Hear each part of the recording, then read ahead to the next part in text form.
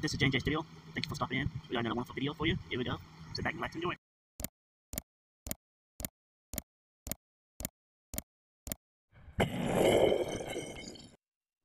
Another J&J Studio video.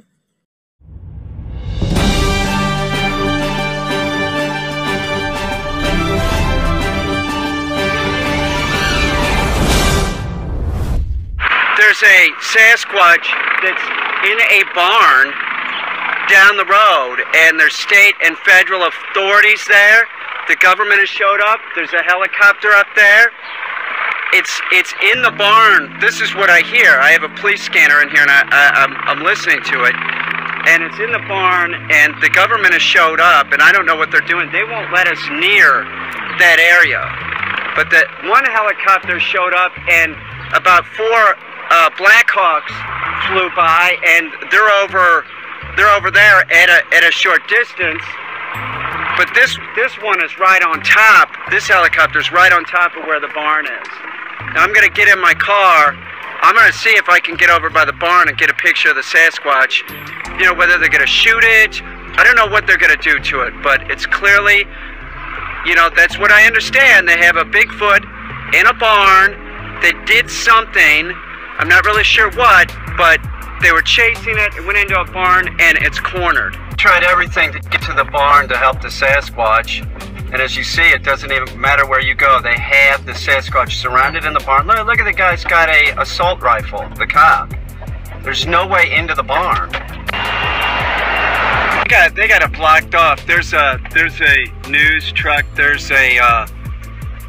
some cops. There's some feds. I mean, you know, I don't know what they're gonna do to the poor Bigfoot. I'm sort of worried. They got the highway blocked off. You can't get in. They're using the fire department to help kill the Sasquatch. I think it's fucked up. It's fucked up. Like you know, all these, just an animal anyway. Like what's the big deal? It's just a Bigfoot. America's busiest ports could come to a halt tonight. A dock worker strike could cost our economy $5 billion per day. And President Biden says he will not intervene. Vice President of Supply Chain and Customs Policy for the National Retail Federation, Jonathan Gold, joins us now. Good morning to you, Jonathan. Good morning, Ainsley. Good morning. So what does this mean for America? Will our shipping costs go up? This could have a significant impact on the economy. You know, as you saw, J.P. Morgan said $5 billion a day. If we have all of our ports shut down, that means nothing comes in or goes out. So imports and exports will fully stop at these ports.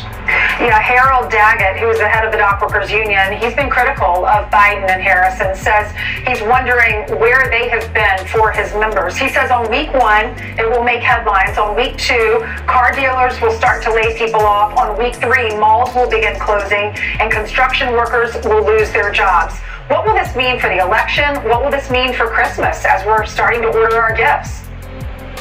So many retailers have taken steps to mitigate the impact of a potential strike. They brought product in early, they shipped it to the West Coast, so they've tried to take steps to make sure the product is on the store shelves.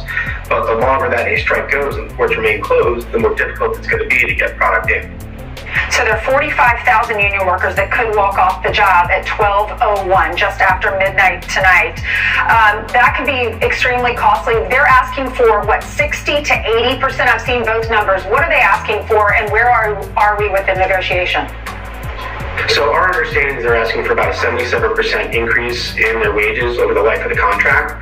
Unfortunately, the parties, the ally walked away from the negotiations in mid-June, and they've not returned to the bargaining table. So this is a 6-year contract, and it expires. And have we seen workers walk off the job? Have you ever seen anything like this? I think the last time we had a coast-wide strike was in 1977. Gosh, 47 years ago. So where are we with, I mean, are they talking? Are they saying, that's a big increase, 80%. We would all love an 80% raise, right? Is there some sort of a compromise? The only way they can compromise is to actually get to the table and start negotiating. We know is that US happening? That has not happened since June, unfortunately. Why? It's unclear. The only way they're going to be able to negotiate is if they actually sit at the table. I think the ILA continues to say they want their wage demands agreed to before they come to the table. But, collective bargaining, the only way you can get to an agreement is you're actually at the table having those conversations. Jonathan, thank you so much for coming on this morning.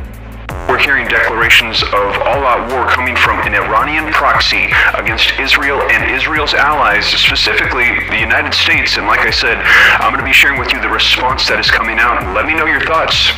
Has World War III already begun? If you believe so, put a 1 in the comments. If you think no, it has not officially begun, there's more to go here before we see all-out conflict, put a 2. But I let that person know that usually in the history books, later on, after everything is said and done, they'll go back and say, this is when it actually began, and they will mark the date. And we might have already hit that date with everything that is unfolding.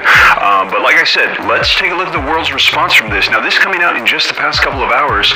Take a look at this. Saudi Arabia response, Prince Salman, the Palestinian issue does not concern me. I don't care. I only care about my own country. It has been banned to deliver sermons or pray for Palestine in mosques in Saudi Arabia. He is saying, do not pray for Palestine in Saudi Arabia. It has been banned in our mosques. Chanting their slogans for Palestine is prohibited in this country, he says. And again, this just coming out this morning, September the 29th, 2024. So, man, the response is coming out almost like the sides are being drawn. And take a look at this. We are seeing various nations that you might not expect celebrating the assassination. If you liked this video, don't forget to subscribe and smash that bell so you get the newest notification, newest videos, and share us out with your friends and family. I'll see you next time. Thanks for watching, guys.